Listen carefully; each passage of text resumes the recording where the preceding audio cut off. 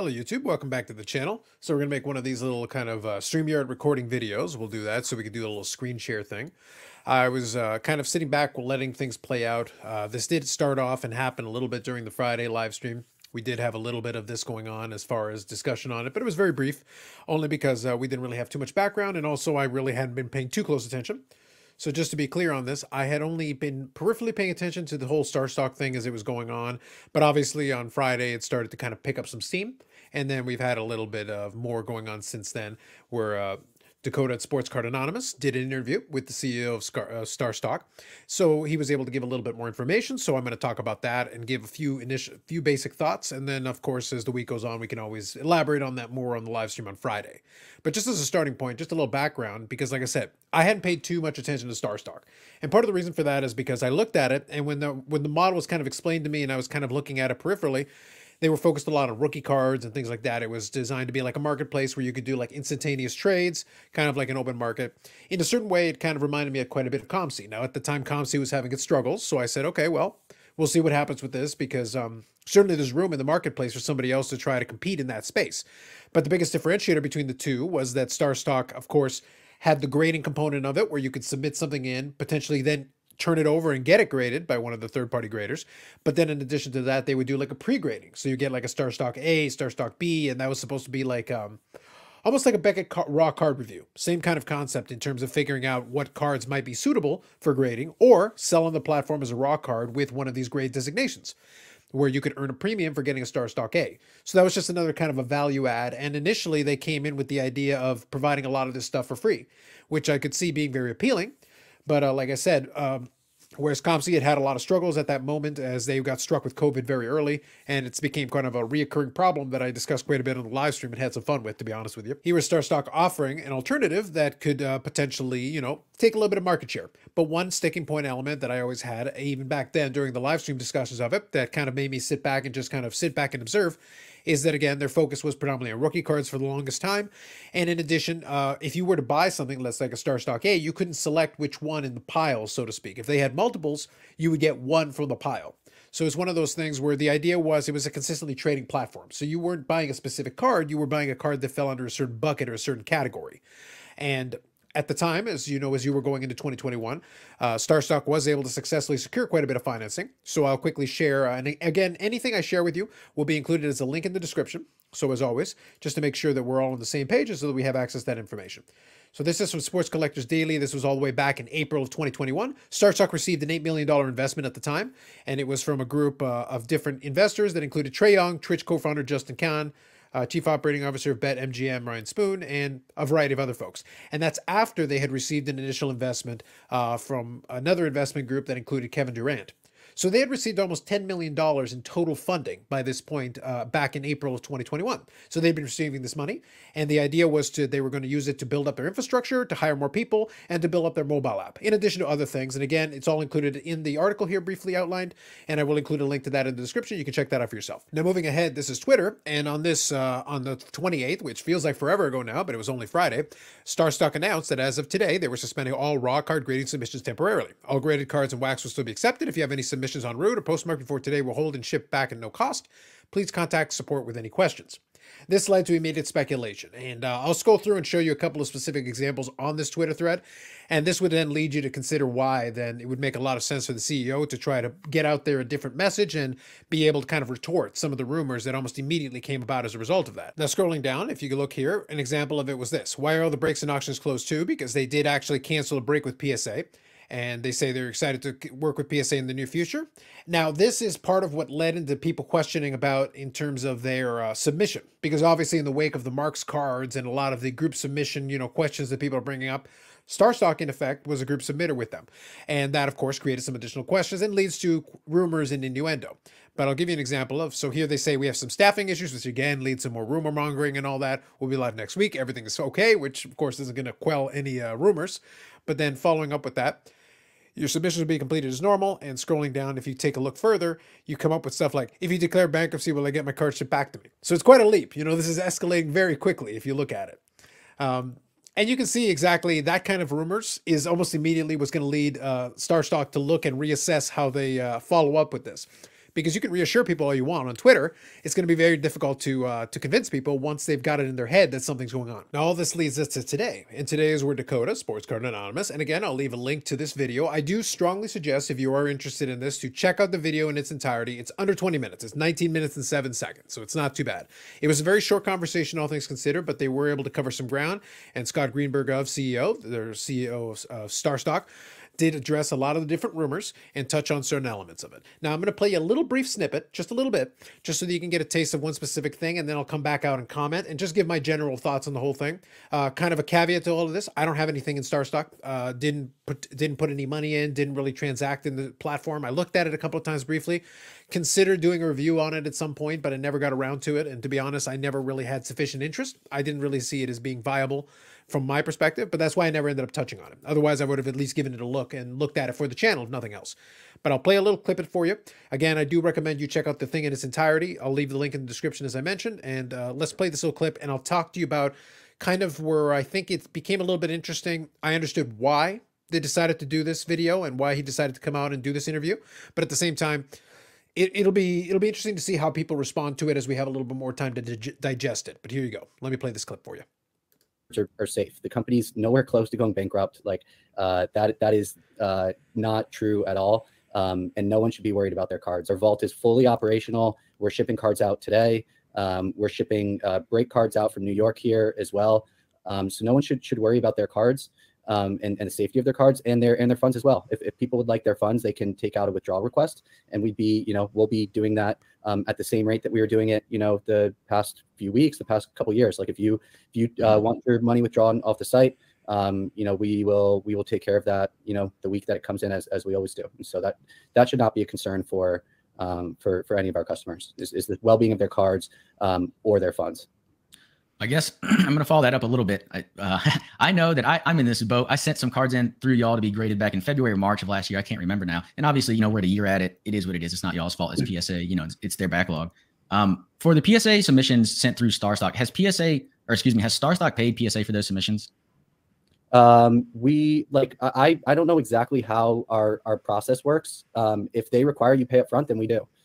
If you pay on the back end, then that's what we've done as well. And so I'd have to talk to our team on how we handle that process. But again, that should be no worried. I know the news that was going through the hobby, the last couple of weeks, and I saw some of the comments on Twitter and Instagram that implied that we might be in a similar scenario. Like we are nowhere near being bankrupt or being out of money. Now I'm going to stop it here because, like I said, I do encourage you, if you are interested in the rest, to go see the video itself. Go watch it in its entirety, and you'll be able to then get your own context and be able to decide for yourself how you feel about it, as far as whether to you Scott was credible and whether the answers were satisfactory. I'll iterate a couple of things. So first, full credit to Dakota and Sports Card Anonymous for getting the interview and doing the interview and asking some good questions. I think he did a very good job, all things considered. Again, wasn't given a ton of time and a lot of time to offer a lot of questions and follow up. So all things considered, he did a very good job. Now, I will say, I can't give Scott Greenberg too much flack here. I'm not going to give him praise, really, because a lot of folks are like, well, it's commendable that he went and spoke. It's like, no, he kind of had to. And like I said, I showed you a couple of snippets from the Twitter thread, and he addressed, even in that brief clip that I played for you, a couple of moments, a minute or so there, you got a couple of the idea that he kind of had to put out front and center. The company isn't going bankrupt. He has to kind of quash that immediately. And at the same time, you will get your things in due time. And then he outlines, what some of the backlogs are as far as shipping is concerned. He kind of tries to, dissuade any concerns about the money being available if you try to get refunds on the money that you have on the platform and all that. All things that honestly he should be doing, which makes a lot of sense. But that little snippet there kind of conveys a couple of things. And I'm not blaming him for this, like I said, because I'm sure he's under a ton of pressure and he's trying to work out a lot of things. And the crux of his entire point was that they were restructured. But here's a couple of elements where, from an analysis standpoint, I would look at it. So number one, they started as kind of a business model where they initially began the idea of building this marketplace. And as time has gone on, they've pivoted. They included breaks. They've done this, that, and the other thing. The question became, over time, is they initially got a bunch of seed money, which I showed you that article from Sports Collectors Daily, and then additional seed money going forward to the tune of almost $10 million. Now, when you're trying to do all that and you have these ambitions of doing a mobile app and doing this and building up this marketplace, and you got this vault, and then you're doing breaks, and then you're doing this, that, and the other thing, it is very indicative of a company that's seeking. It had an idea, but then it got, you know, sports cars blew up. You know, there was a lot of things going on. You know, you become more ambitious, but at the same time, for whatever reason, they weren't finding themselves being as profitable as they wanted to be. Well, when you've got a bunch of venture capitalist investors, they're going to want to see some money when everything was going, you know, everything was exploding. You want to be able to see money. Hopefully you were making money during that time. It doesn't appear that that's the case, because now that things slowed down a little bit, well, now almost immediately you have to consider restructuring, you have to consider other things. And there's nothing wrong with that, because if you know this is a startup, because that's what it is, it's a startup. But I do think that some people use the startup mentality of it to give them a little bit of a pass. Now, I can't blame StarStock for this, because in reality, a lot of that becomes the onus should be on the early adopters and folks that promoted the, you know, the StarStock model so quickly when they had no track record in the space. They had barely been around for very long, and almost immediately it was like it was free money for folks for a while, because they were able to buy and flip cards and doing all that, and it worked in certain ways for them, and it was understandable. That's the reason why I used that COMC analogy earlier. COMC, for all its problems and its foibles, and it had quite a number of them for quite a while there from mismanagement standpoint, they at least had a longer standing track record in the hobby. They were trying to do something even more ambitious in the way they operate their vault type service and the type of things they were doing, which created some problems for them. But they've been able to kind of continuously chip away and work through it to the point that, have they solved everything? No, certainly not. But would anyone question if COMC is stable? They wouldn't, because it's still around. It's still doing its thing. It's still operating. If you wanted to do the flipping thing, though, in a lot of ways, COMC is a superior version of that model, only because all the difficulties they created in order to do it make it a little bit more robust. It makes it more robust that they weren't necessarily relying on venture capital money. It meant that they could at least, whatever the vision is, Tim Getch and those folks, they have an idea of where the vision is. StarStock, it appears, had a vision, but then maybe it wasn't proving to be profitable enough, so then they kind of pivoted their vision, and then kind of pivoted their vision again, and pivoted one more time, and they're still trying to figure out what that model is going to be that's going to be successful going forward. A startup could take years to become fully and properly you know, profitable in the space, and they're not far enough along necessarily. But the problem is, kind of in that little clip I showed you, the answer he gave, I don't think was wrong. I don't think he was trying to mislead. I don't think he was saying anything inappropriate. But unfortunately, given that this is really the only thing other than a couple of tweets here and there and some replies here and there, this is kind of your first main, you know, discussion of what's going on from you being front facing and you're giving your perspective. You probably want to make sure that whenever you get a question, and Dakota's question was reasonable, it was fair. You might not know exactly what the situation is with the grading thing, but you acknowledged in your response that you knew that was the thing people were asking about. You knew that was the thing people were concerned with. But saying basically, and he literally said it, I don't know what our processes are, is probably not the way I would have phrased it. I understood what he meant. He didn't know specifically the status of whether they were supposed to pay in advance or whether they were paying after the fact. It would have sufficed to say, I'll look into that for you, but I know that we have the money that's been put in for grading submission is an escrow.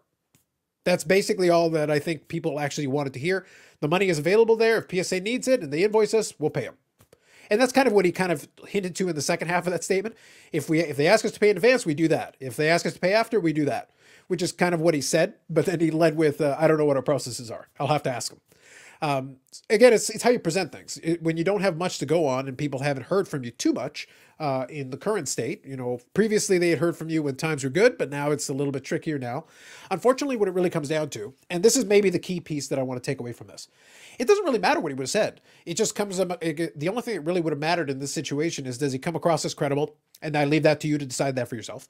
Does he come across as trustworthy in the sense of the vision that's going to go forward, given that they've had to pivot? It appears clear that they're still trying to seek out whatever that vision is going to be that's going to make them profitable long term. If they end up moving out of the vaulting business entirely, well, then that's fair enough. As long as he makes everyone whole, they get their money and they get their cards, you know, I'm sure they won't be thrilled at the anxiety that it creates for them in the interim, but as long as they get their cards and their money back, I think they'll move on with their lives. What the unfortunate part about this is that now it's in a state where even if they wanted to try to re-enter the space, it's going to be very difficult to do, because once confidence is lost, and that's kind of the end of that, it's basically like, it's like a run on the bank, so to speak. People might, you know, you can assure everybody, hey, look, everything's fine. The question that everybody's going to be asking in the back of their mind is, if I take my time and try to withdraw my funds or withdraw my cards later, is the funding going to be there? Is the money actually in escrow, or has the money been moved around for operating expenses or whatever the case may be? You got this much seed money. Is there enough money left to pay back everybody who needs to get paid back? I don't know what the answer to that is. Scott Greenberg here has tried to assure everyone that that's fine. You know, he made it abundantly clear they're not on the verge of bankruptcy or not in danger of it in any way. That's what he said. We'll have to take him at his word to that degree. And you can disagree with it. That's fine. You know, don't take it up with me. Take it up with StarStock. But I think the overarching point here and my thought on this is that from a PR standpoint, I can appreciate that he wanted to get out in front and at least say something and be seen and then let people at least hear from him. I don't know if it's if I was kind of heading up his PR, I don't know if this would be the way that I would want to run it unless you have definitive answers to certain questions, and you have to know some of the questions are coming. And I think Dakota asked very fair questions, so I don't think he was unreasonable, and I don't think he gave him softballs either because he had to answer for some things. So I think it's a good balance. I think this discussion was a good balance, and in the time they had, they were able to ask some of the questions that people had. Obviously, you're not going to satisfy everybody. You know, you're not going to get much. You're not going to be able to cover all that in 20 minutes. There's just no way. But all things considered, at least it gives us something to go on. And now you can decide for yourself.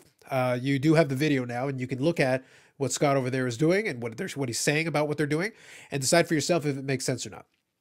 That all said, like I mentioned earlier, all the video and the links of everything are going to be in the description. I'll give you that. I'll even give you a link to the Twitter thread that StarStock started, and then you can follow through with it. If you want to go down that rabbit hole, you certainly can. My initial thoughts on it are that I don't know if he came off as credible as he probably would have wanted to. I don't know if that's really going to make anybody more comfortable. If I was somebody that had stuff in StarStock, I know I wouldn't be more comfortable after having listened to him explain it. I don't think he's misleading people necessarily. I think he, to a certain degree, believes what he's saying. That doesn't mean that I would be confident enough to leave money on the platform. That doesn't mean I'd be confident enough to leave cards on the platform. It doesn't mean I'd freak out and panic, because if enough people do, you're going to be stuck in a backlog and it's probably going to increase your anxiety. So I can't tell you what to do if you're in that situation. I really can't. I'll say this. It's going to be interesting to see what happens next. More than likely, if I was to guess, if I take him at his word and assume that they have the liquidity to be able to get through and get everybody back their stuff, and they do shut down the vaulting thing and move on to NFTs or whatever it's going to be, I don't know if they're ever going to be able to really make a go of it, because NFTs in that space is already pretty crowded. There's already a lot of companies out there that have taken a lot of seed money and investment capital. And just entering into a space that's already pretty occupied, I don't know if there's going to be enough money in there for you to be able to take a stab at it, but certainly isn't our place to tell them not to try. That said, it'll be something we'll continue to monitor and follow through with it. I'd be interested in getting your comments and your take. If you get a chance, check out the video. It'll be in the description there. Check it out for yourself. And I'd like to get your take on it. How did you feel about it? How did Scott come off to you? Did his answer satisfy you? Or is it something where you're left with a lot of more questions than answers? I'll leave it with that. More videos to come on the channel. Live stream is going to be on Friday, 9 p.m. Eastern time, like usual. And we'll talk about this or anything else that comes up as we go through the rest of the week. See what the content gods provide us. Anyway, that's it for me this time around. Thanks very much. We'll catch you in the next one.